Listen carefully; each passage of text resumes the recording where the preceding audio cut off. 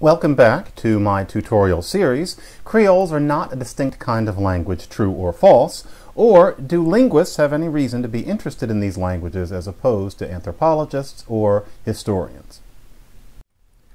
Today, we want to do questions and answers from Lesson 2, where the question was, has the idea of a Creole prototype been refuted? Now, as I said before, anyone who says that the prototype idea has been refuted by counterexamples, which is often said, should be asked one simple question: what are they? As I've shown, the answer is not Magua French or Mandarin Chinese or Soninke or Old Chinese. These are the proposals that have been made. I have refuted them in print several times. Now, something that you might hear is, well, for one thing, you should go to the work of Michel de Graff, who, no. Michel de Graff has written all sorts of things. His writings are certainly voluminous, but in none of them has he presented a counterexample to the Creole prototype, as in finding a language with what is, by all indications, an ordinary, unbroken history of transmission that has those three traits that I mentioned.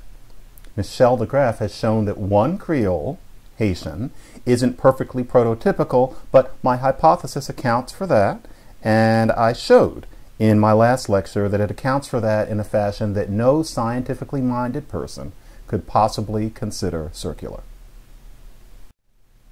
Now, as to some of the feedback from Lesson 2, David Gill has suggested that just perhaps we could say that Riau Indonesian isn't a Creole, and therefore isn't a counterexample because of having some opaque derivation. But then on the other hand, I'm also inclined to say that there are languages that we could call Creoles with all acknowledgement that these things are clinal, where they have some opaque derivation that they have basically inherited from being in contact constantly with their source languages. In any case, what David has mentioned is, for example, this "an" suffix in Riau Indonesian, as in Indonesian in general, and we see a certain amount of opacity here. I mean, even against my own point, it seems that if you have cook and then cuisine and then play and then toy, that makes a certain sense. What does seem to be unpredictable is that you have sell and then sell habitually. If this "an" is the same morpheme, then obviously that's different from one that turns play into toy. And if you look at, for example, the standard grammar of Indonesian for linguists, Snedden, you see that this "an" morpheme is extremely multifarious and rather unpredictable, and so it could be that Riau Indonesian has taken in some of this. David, and everybody, I would say that we need to look at the issue of degree. And so, for example, there are various other derivational morphemes in Indonesian, and I would like to know whether they, such as, bear, are incorporated in Riau Indonesian and whether they're incorporated in opaque ways or not. David also brings up a very interesting paper to appear by Aoun van Engelenhoven, which is about the Ewau language of K Island in Indonesia, where apparently almost all of the derivational affixes have become non-productive. And that's interesting because there's no reason to think that Ewau has been a lingua franca to any significant degree that would have anything to do with shaving down its structural elaboration. But what you see in Ewau from the paper is that the derivation is non-productive, but it's not opaque. It still serves the purposes that it always served in terms of creating new words. And we have to be careful because non-productive morphemes can still be transparent and not opaque. We can't equate non-productivity and opacity. So, for example, in English, itty is not productive, but it's transparent. Or th, as in warmth, girth, etc., is, from what I can think of spontaneously, it's always transparent, even though you can't create new words with the. So, I reiterate, anyone who says that the prototype idea has been refuted by counterexamples has to be asked one simple question: what are they? And this is where this sort of issue tends to go, and that certainly includes this one. You ask, what are they? And after a while, the response becomes, rather than the presentation of a counterexample, you know, I don't really care. I don't care about this. All of this willy-nilly, all this argument, isn't it just time to move on? I don't care if there's a prototype. Enough of this. That's an interesting response, and yes, it does really happen, sometimes even in print. And so Paul Roberge, very much in passing, reviewing a book a long time ago, said, I will not be losing any sleep over the coherence of the field if Creoles are not a linguistically definable class. So let's just get past this. Well, I don't know. I find that if we can identify what a Creole is, then it could have larger implications. It's not just about whether or not there's a Creole. That all by itself, I do find it interesting, but there's more. So, for example, let's go to the island of Flores in Indonesia. There's a language in Flores called Keo, and you can look at it here, and what's interesting is that Keo has no affixation at all. It's very interesting. Not inflectional, not derivational. It's this affixless language. You can see it right here. Languages of Central Flores in particular are like this. Here's another one, Ronga, which is probably the best documented at this point. And this is what the whole language looks like. There are no affixes. It's just not there. And these languages do have batteries of numeral classifiers, but from what I can see from the descriptions, the classifiers are pretty tidy. They're not like Chinese. They seem to be ones where you don't have arbitrary distinctions that are the kind that you would call paradigmatic inflection. Rather, something seems to be going on, and none of the descriptions really care that much about derivation, but from what you see in them, it doesn't look like they are spilling over with the kind of opaque derivation that you see in, for example, Old Chinese, as I showed in Lesson 2 itself. Now, we have to understand, this is not what Austronesian languages are like in this area. This is from nearby Sulawesi, southeastern Sulawesi. This is Tukang Besi from Mark Donohue's wonderful grammar. And as you can see, it's highly affixal. It's a language that would not occasion any sense of anything ever having happened to it. And this is true of the surrounding languages. Suddenly, just in Central Flores, you have this strangely telegraphic kind of language. There are 6 or 7 of them. Now, you can look at languages like that and think that they just got that way by accident. Well, talk about losing sleep, that could put you to sleep. Or you might propose a hypothesis, and I have proposed that the languages of Central Flores are not languages that have had ordinary transmission. It seems to me that the case that there is a Creole prototype is such that, as I've said, we might even try to turn the tables and use languages that look something like that as indications of a past that otherwise is not recoverable, or for which we're only going to find hints. I'll get to that in a second. But the hypothesis would be that these languages were at some point in their history acquired mostly by adults. And what suggests that is that they seem so close to the Creole prototype, if they're not at it, and that this is highly unusual in the Austronesian language family, other than ones like Riau Indonesian, where we've seen what the case would be for unusual broken transmission. So, there are so many indications beyond just this affixlessness that indicate that something's going on with these languages. So, for example, a quick review of the difference between contextual inflection and inherent inflection. Contextual inflection, quote unquote, does something. So that's case, agreement, grammatical gender, and things like that. Inherent inflection, quote unquote, means something. It's more transparent in our minds. That's tense, that's mood, that's number, that's the kind of thing that you would be spontaneously given to adding to a language you were making up, as opposed to the contextual inflection, which you would probably only get to later, especially if you're a Western European language speaker. So, indication 1 in these Flores languages is adult acquisition threatens contextual inflection much more than inherent inflection. So ordinarily, both of them are broken and come back, and broken and come back, they survive. But it's been shown conclusively that it is typical of Creoles that the contextual inflection is gone or all but gone. Inherent inflection, whether it's bound or not, is preserved. These Central Flores languages have unbound inherent inflection, but not contextual inflection. Indication 2.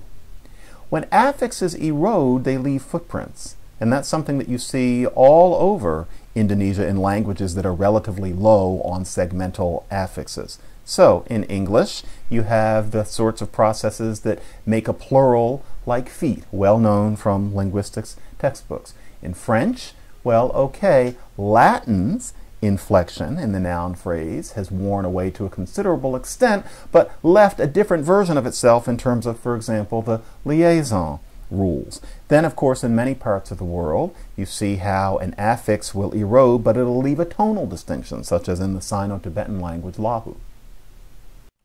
Indication 3. Pidgins, if we're imagining that these languages were reduced to something much less elaborate than they were, and maybe even something you would call a pidgin, pidgins tend towards having two-syllable words.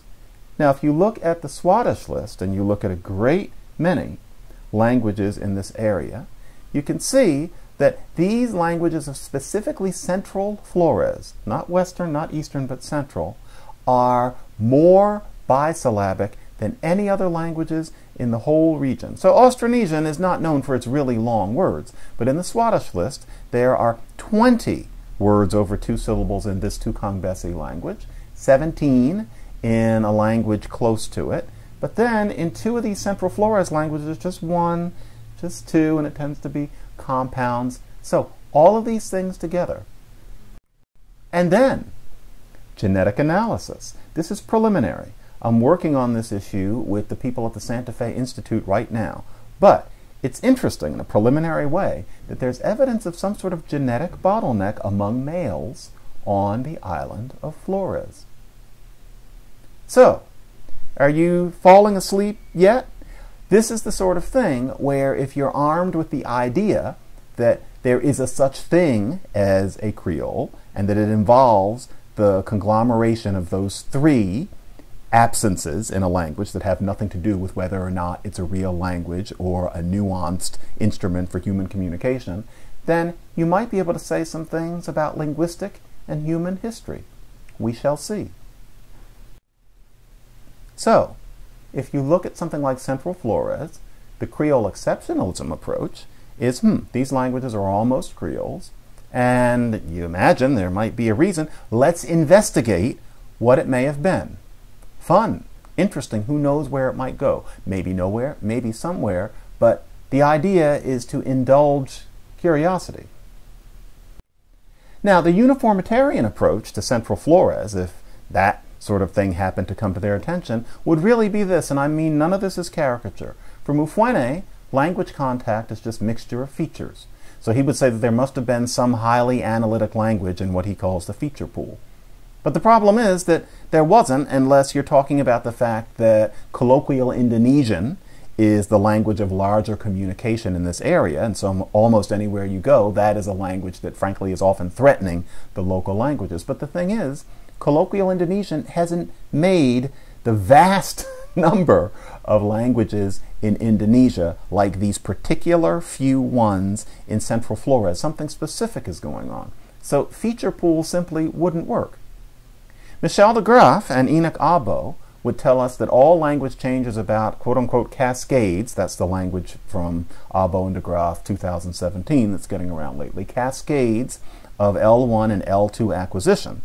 And so all language change is the same, and if we say otherwise, then we're saying that the Floresians were cognitively abnormal in some way. I'm not sure where that takes us as scientists. Then Umberto Ansaldo would say that a language is analytic when all of the languages that came into contact were analytic, but in this case they simply weren't, and so we move on. So, I don't really care. Creole Prototype, enough. Let's move on. I don't care. Really? I mean, wouldn't many of the people who said that care if, for example, a counterexample were found? And if I may, I suspect that they would care not just because they might understandably enjoy seeing me get my comeuppance. They would care because suddenly it would seem interesting. And we might ask, why would someone not care about a definition foundational to a field of inquiry? Can you imagine that happening among biologists, for example? I don't care what the definition of a reptile is. I know it when I see it, and I'm studying my little lizard. No, that's not how it usually goes. So let's get down to what's really going on here. Why people might not care, or why people consider this whole debate closed without seeing the need to actually specify what evidence they consider it to have been closed by. It's because everybody is scared. I hate to put it that way, but there is an obvious element here, and it's things like this. A late example here is Abo and de Graaf, 2017. This is almost certainly written by de Graaf. De Graaf is well known for opening his papers with long, angry recountings of repulsive things that were said about Creoles and their speakers in the past, and sometimes the present. I have here a screenshot from Abo and de Graaf. You should read it. This is very typical. So, in the minds of many people we have to think about the fact that Creoles have been the subject of this kind of dismissal, and therefore we have to be careful in saying that there's a Creole prototype that involves 3 things that the languages don't have. Now, that caution is perfectly understandable. I'm well aware of it, and I spell out in my papers all the time that I'm not talking about anything that has to do with sophistication. I'm talking about detritus in languages, which you could consider Creoles as fleet in being without. But it comes down to this. The existence and power of racism in the world does not itself render the theories of Sally Kokomufwene and Michel de Graaf correct. It's one thing to acknowledge the power of racism in the past and the present, but to allow the discussion of issues like these to just sit there is, frankly, unscientific. I'm going to push it even further, because this reflects what the reality of this is. The existence and power of racism in the world does not justify engaging the theories of Sally Kokomufwene and Michel de Graaf critically only in private settings, but never in public or in print. So, well, I don't care. Really? I suspect many linguists would indeed care whether we could identify a structural signature of creolization. And linguists need not fear that this basic empirical curiosity renders them morally repugnant. Once again, when you're taught that the prototype proposal has been soundly refuted, you are not getting the information you need to decide whether Creoles are a kind of language. Standing unanswered against anything you read or hear, breezily or indignantly treating the concept of Creole as outdated, is the question: which languages refute the Creole prototype idea? I don't care does not cohere as an answer here, because the prototype proposal directly contradicts the basic structure of their reasoning and claims. And just in case, is the prototype idea and Creole exceptionalism in general invalid in not having been expressed in terms of phases, parameters, and spec of CP? See Lesson 3.